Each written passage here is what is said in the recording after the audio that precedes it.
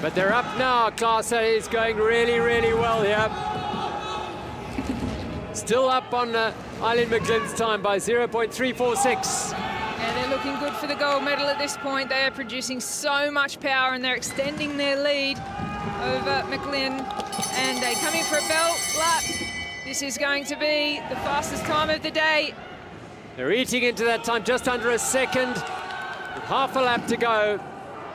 And Larissa Klaassen is looking at the gold medal here, just losing a line a little bit there as they come to take the line. And across the line, they will take the gold medal.